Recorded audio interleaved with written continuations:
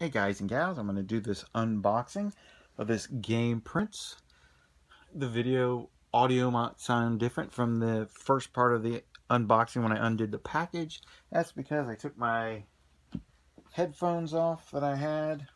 This is what I was using for my last two with the little boom mic thingy. Played it back, seemed a little bit loud on audio. You guys can let me know if you like it this way, how I normally do it, over how my last two videos I had a card one and the video game one, so you can let me know which version you like better. But here we're going to do an unboxing on this, and then after this video I'll do the unboxing on the Retro Freak adapter. Here we go. You get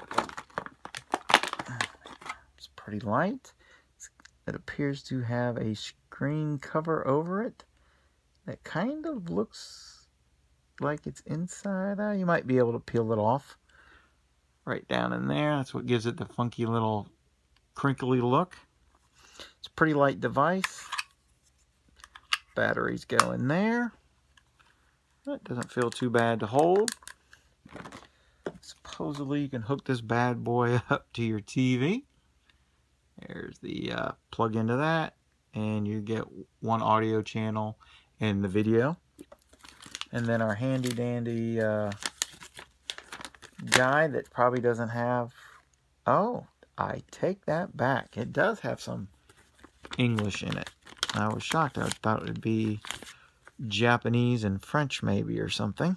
But it does tell a little bit. Please don't try to repair or repair the player. And then the other thing. But it should be pretty simple. Just stick the batteries in, turn the little sucker on, and be good to go. Thanks for watching, guys, and I'll talk at you later.